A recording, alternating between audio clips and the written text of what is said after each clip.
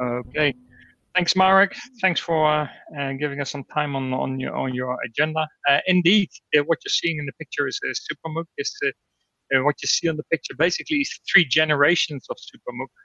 On the left side, it's the next generation SuperMOOC. On the right side is the previous generation, and in the back, it is the first generation of SuperMOOC. All three generations warm water cooled. And in the middle, you see the installation for dispersion chilling. So creating cold water from warm water to get the data center even more efficient.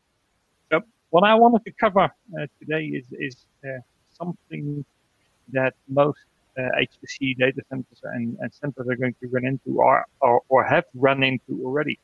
And that is the problematic startup and problematic management of AI development when coming from an HPC data center. So the topic of today is managing the convergence of HPC and AI. So let me kickstart with a short overview of what's happening in the marketplace at the moment. From an AI perspective, what we see is a tremendous amount of development. Funding is huge. There's been almost $12 billion of equity funding to get over 100 AI startups up and running and get the solutions into the market and finance their development. Computing technologies are developing very rapidly at the moment. And certainly if we're looking at the coming 2 years, there's going to be a couple of performance speed ups, both on CPU and on the GPU level. Open source is one of the areas that is very much appreciated by many. On the other side, I will make clear also that it is a potential area of disruption also in the development of AI solutions and machine learning solutions. Crucial for AI and machine learning development is good business cases and data supporting those business cases.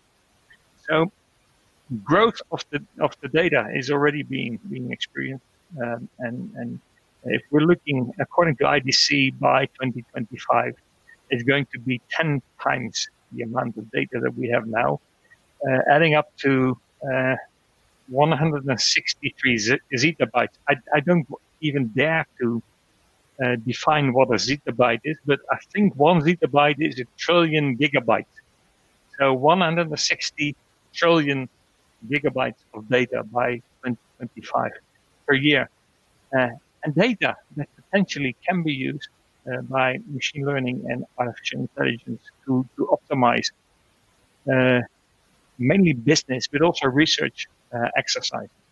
So if we go to the next page now, where do we see the convergence happening? The convergence is happening on a number of areas. Convergence is happening on the segments where applications are being developed. Applications are being developed and have to be deployed to improve the level of work that we're doing, which requires the AI. I will give you a couple of examples in a minute on the next slide. So on an application level, a lot is happening. On a technology level, a lot is happening on the level of technology from a hardware perspective, applications with frameworks, adoption of new hardware capabilities within processors and accelerators, improvements of high bandwidth, low latency networks, also driving the improvement of the deployment capabilities of AI and machine learning capabilities dramatically. Locality is another area where convergence is happening. If you have typical HPC infrastructures, they typically are centralized, and of course through grid capabilities they can be spread over geographically dispersed environments, but typically it is centralized. So what we see now is that those areas will be and have to be opened up and enabled also to support artificial intelligence and machine learning workloads. I will speed up the process a little bit.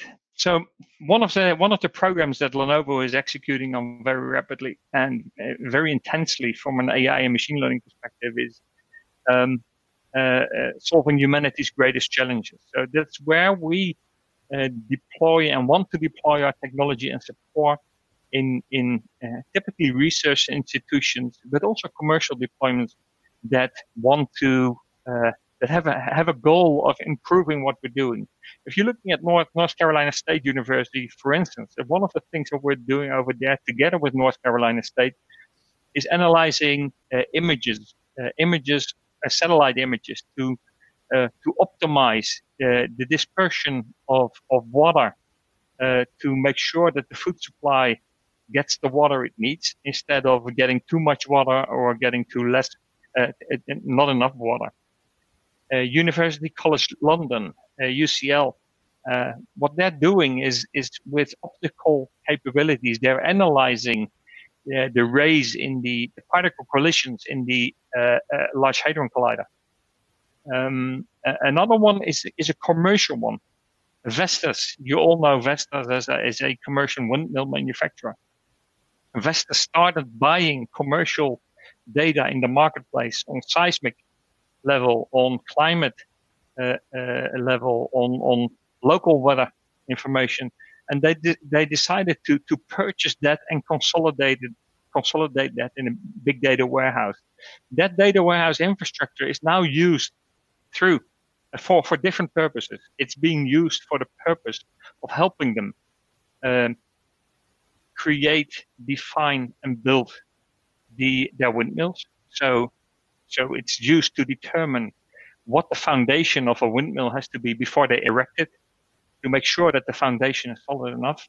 And imagine that you're erecting a windmill somewhere on a fjord in Norway.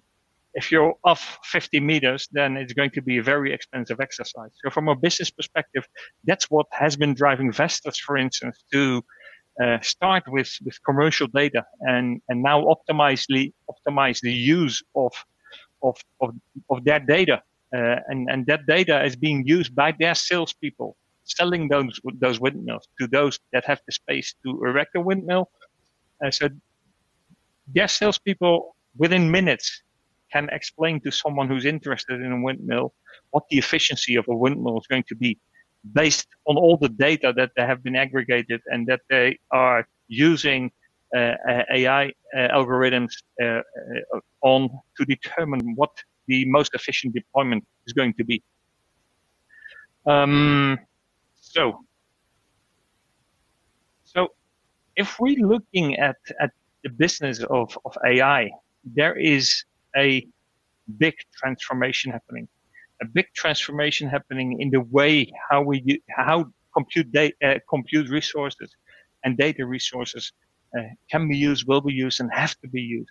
And the main bottleneck, and according to an article written by Eric and Andrew in the Business of Artificial Intelligence magazine, the bottleneck now is management, implementation, and business imagination.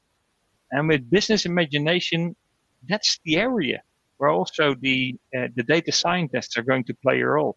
Because one of the things that we see that commercial companies are struggling with, they are sitting on the data, but they don't know how to translate the data that they have into something that brings value to them. So if we're looking at the different segments of AI capabilities and end user values, then what I've tried to list in the middle over here is what you see of core capabilities from an AI perspective. So you have computer vision, you have natural language processing as a segment, you have predictive analytics as a segment, and knowledge graphs. So on the left side, you see what consumers, what that translates to for consumers. So facial recognition, smart speakers. Everybody, or most people I know nowadays, have something that is called Siri, or that is called Google, or that is called Amazon, which they're using to as a personal assistant.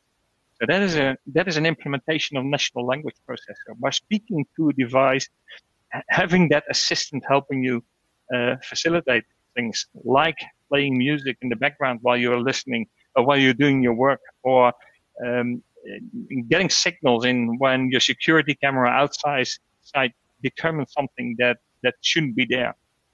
From from an enterprise perspective, one of the things I mentioned already is what Vestas, for instance, is doing. They're using that data to design the windmill. They determine how tall it should be, what the vane should be looking like, and they're feeding it into their CFD applications to make sure that the material they use and the structural mechanics of the vanes, for instance, based on the weather prediction, based on the wind force prediction, is strong enough and efficient enough to create that efficiency that they have sold to their end users and to their customers. So, from an enterprise thinking, how enterprises think of AI, well, you have use cases. I mentioned the use cases already, like virtual agents, call agents that nowadays sound pretty human when you call them, but still, when you ask some questions, then you rapidly find out that you're still talking to a machine instead of to an agent of an insurance company, for instance. So the use cases, the basic use cases are there.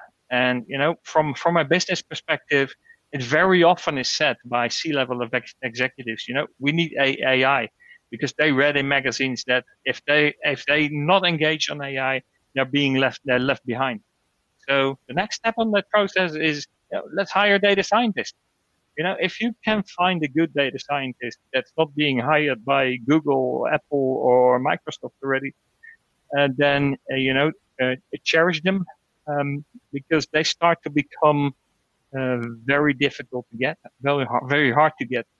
On the right side, you see the data sources in the top of the vertical, the big data consolidation, AI development, and then based on the AI development, the AI-enabled applications. So if you look at this, it's pretty simple. It's pretty straightforward. But on the other hand, is it really? No. It's not that easy. It's not that straightforward. It's a pretty complex exercise to translate your business requirements into something that's usable and workable. So if you look at the basic approach of and the flow that you will be going through from an idea, from a solution definition, from awareness within an enterprise or within a research institution, to demo capabilities, proof of concept capabilities, you have to go through a number of phases. The phases are from the left to the right on the screen. So you find the solution, you define the solution, you start collecting your data. That could be extracting the data from existing data repositories, as also the next step emphasizes, which is data cleansing, enriching, formatting, labeling, to make sure that you can use it in the optimum way and to make sure that it's being used by your algorithms in the way that you want it to be used. So modeling and development management, that's more related to how do you translate that data and the applications onto the infrastructure. Tuning and retraining is the next phase in the life cycle, and that's a repetitive cycle of the process. And then application development and deployment.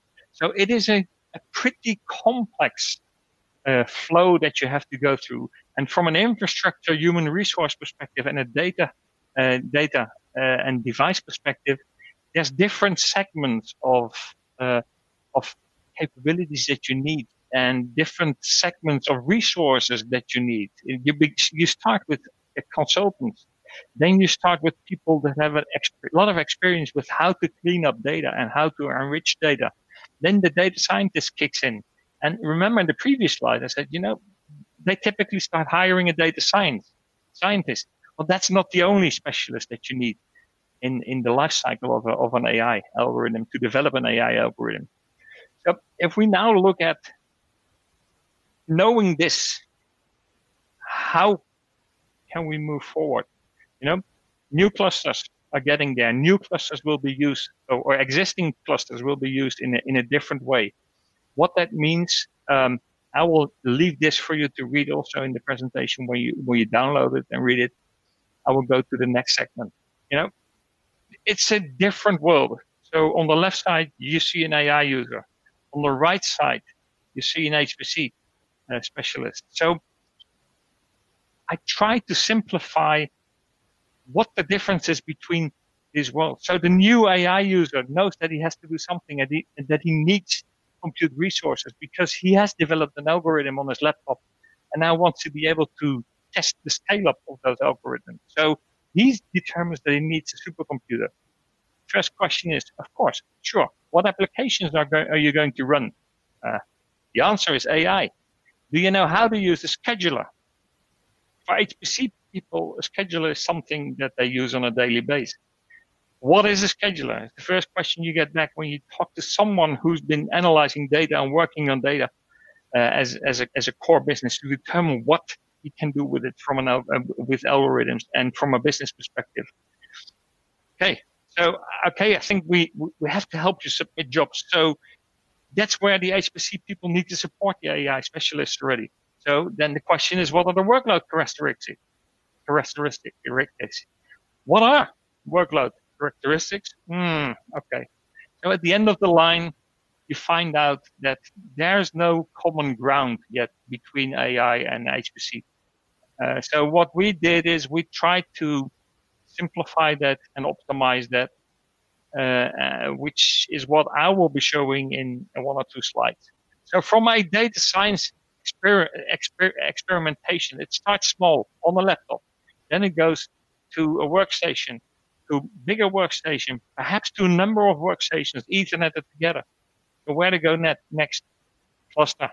And we see distributed training kicking up very rapidly, taking off very rapidly. Lots of interest in AI, well beyond the data scientists. That's what I explained earlier. More resources are needed, more specialists are needed.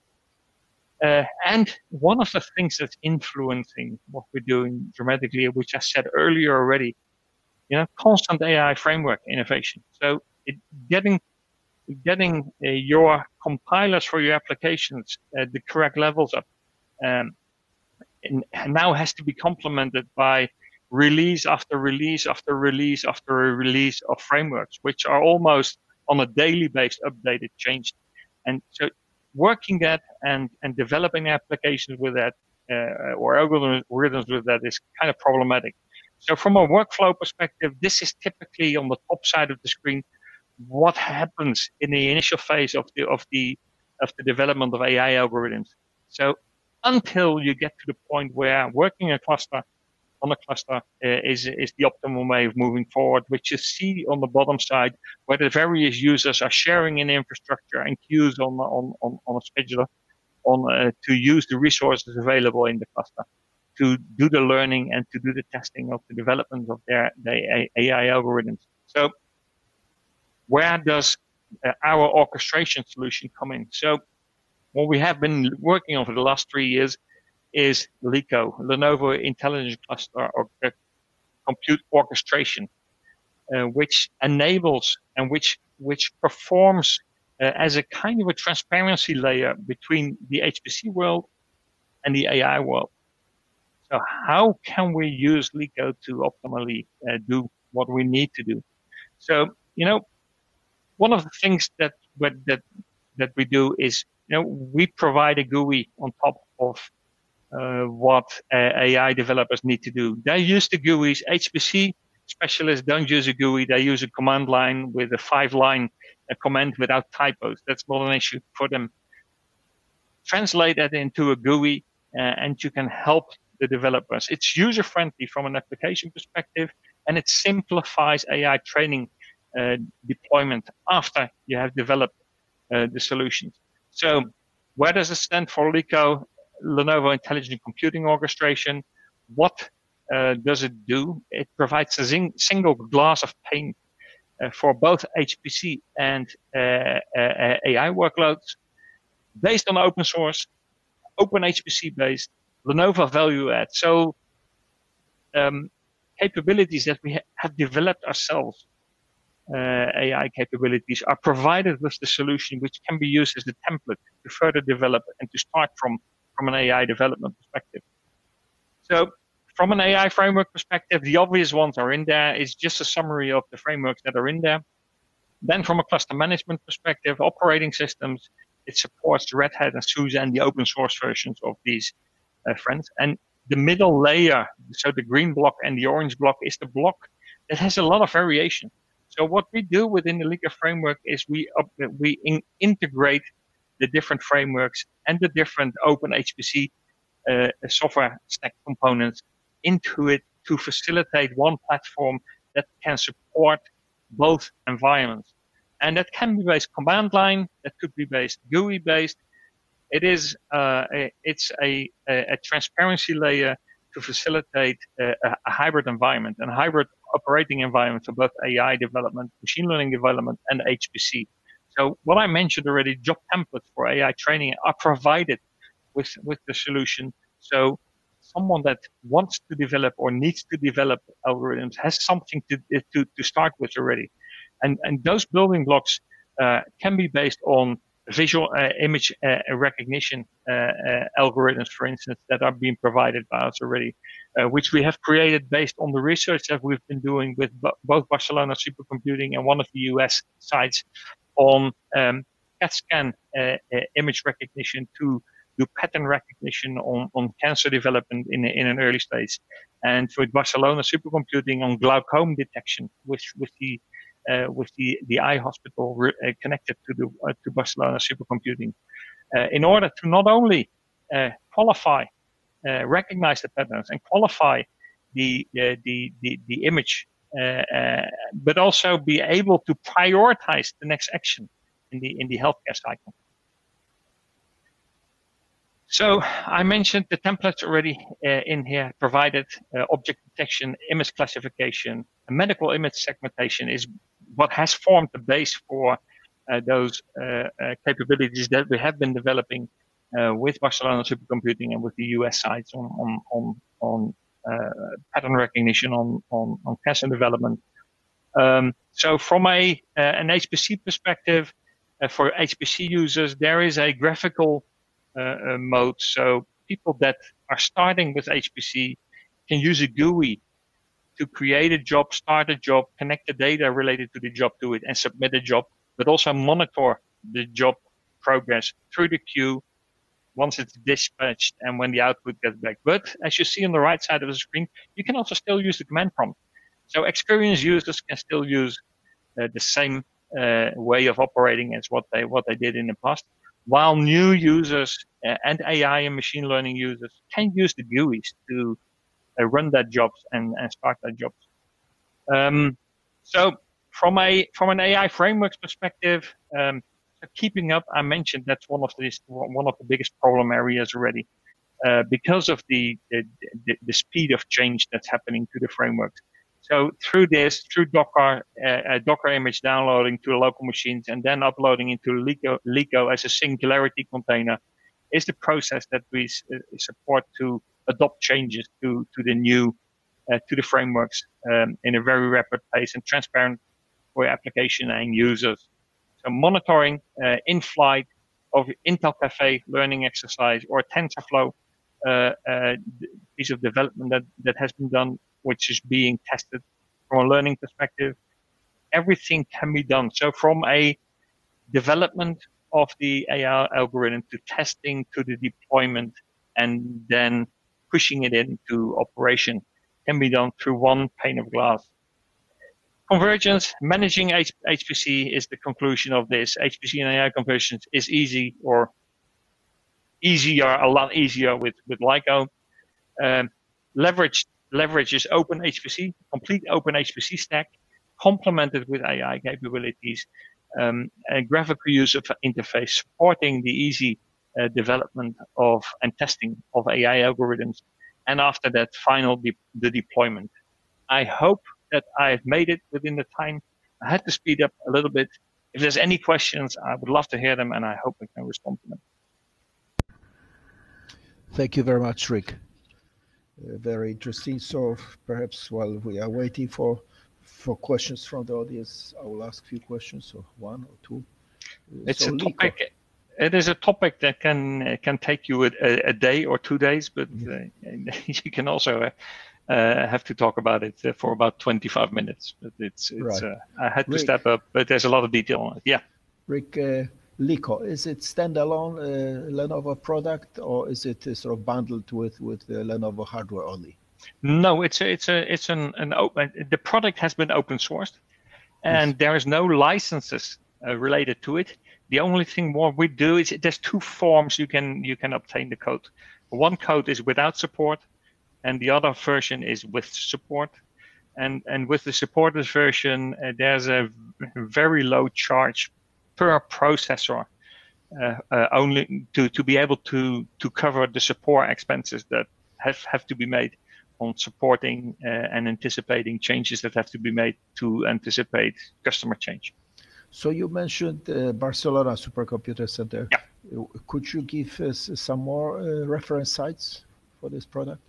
Oh, you've seen one of the pictures in I started with already is one of the other sites that uses it. There is the SciNet in Canada is using it.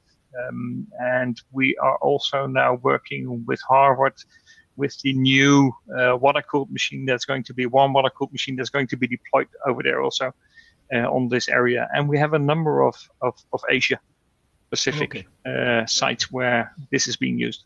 Good. Rick, there's a question from the audience, from Bartosz, actually, from my colleague from ICM. Okay. Can you read it? Can you see it on your screen? Moderated questions.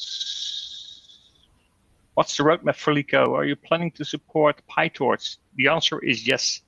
And basically, the roadmap is that there is 2 or 3 new releases every year. We just released a new version of the product, which is also aimed at the enterprise landscape, which supports Kubernetes.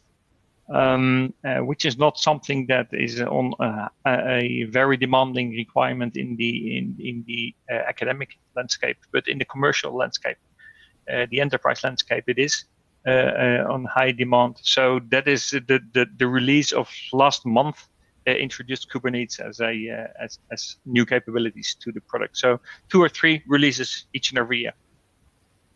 Right. Do we have any other questions? I can't see any. So, Rick, thank you very much. And most probably we'll be following with various emails, chats, and discussions.